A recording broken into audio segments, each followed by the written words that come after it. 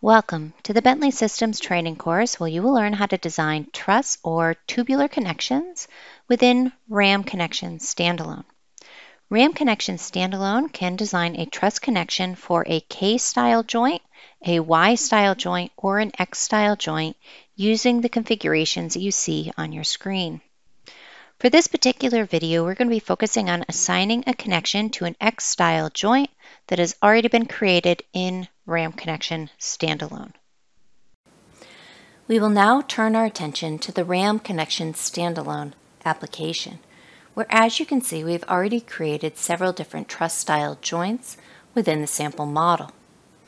For this particular video, we're going to be focusing on joint number 3, which is a typical X-style joint configuration.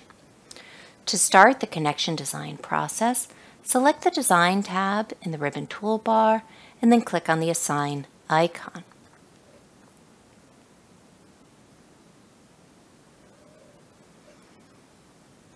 In the Connection Assignment dialog, you'll then be able to choose between a tubular truss style connection, which would basically be a directly welded joint using fillet welds, or a gusset style connection template, which is basically a series of plates that will be connected to the cord and branch members.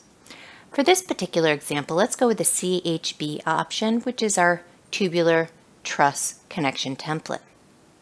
I'm going to select the connection template and then click on the Assign icon. Once the connection assignment is complete, I will click on the Close button. Now, the first thing I'm going to do after assigning a connection is take a look in the joint selection area. Here I will be able to see the status of the connection design.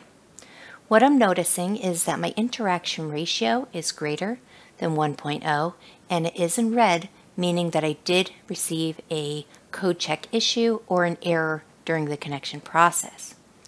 To take a closer look, let's go to the Design tab in the ribbon toolbar and click on the Edit icon. Next, we'll select Truss Connection from the pull-down menu. This will bring up the connection pad. From the connection pad, we'll be able to modify some of the connection parameters, review the report, and take a look at the DXF drawing. The first thing I'm going to do, since I do have a failing connection currently, is take a look at the steel connection report by clicking on the Results icon. In the steel connection report, I'll be able to scroll down until I see where exactly this connection is failing. Here I can see that in the Design Check section, the shear of cord sidewalls is causing an issue, and I actually do have the code reference here to give me some more information. I'll scroll down and see if there's any other issues on this particular joint. At this point, let's go ahead and close the report. In addition to that, I'm going to go ahead and take a look in the connection area and see if there's any parameters that I might be able to modify or adjust to get to a passing connection design. For this particular example, I'm going to take a look at the reinforcement plate options available to me. Now, by default, it's not going to reinforce the joint, but we do have the option in the connection pad to add either a flange or side reinforcing plates. Let's go ahead and start with the flange option, and we'll be able to see what that will do for us. Basically, it'll go ahead and add a plate wherever the branches are hitting the cord. In addition to that, we also have an option to add some side plate information. Now, immediately I can see that this did have an effect on the interaction ratio, so this is the type of reinforcement I'm going to go with. Now, I am currently receiving a warning on this connection design. I know that because my interaction ratio is in yellow. Before I try to adjust that, let me go ahead and customize the information over here to my desired specifications. So in the material area, I'm going to ensure that the materials are appropriate for my location. I'm going to go to the United States Materials Database, and I'm going to select A36 steel. Now here I can see I'm still receiving a warning, but let's go ahead and try to adjust the dimensions of this plate to see if we can get this to green. What I'm going to do is I'm going to go ahead and adjust the length of the plate. I'm going to increase that, and now we can see that my interaction ratio, less than 1.0, and it is in green, meaning that no errors or warnings were encountered. The last thing I'm going to do is I'm going to take a look at my DXF drawing.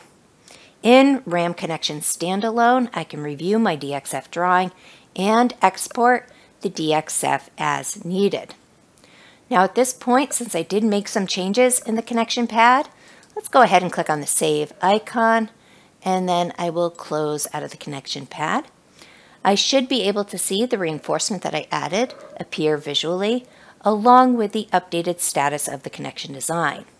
Again, after my changes that I made, my interaction ratio is less than 1.0, and it is in green, meaning that no errors or warnings were encountered in its current state.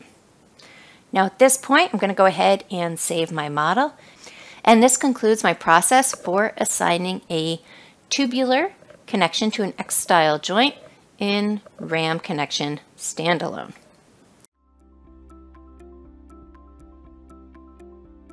If you found this video helpful, please give it a like. If you want to see more such series, consider subscribing to our channel.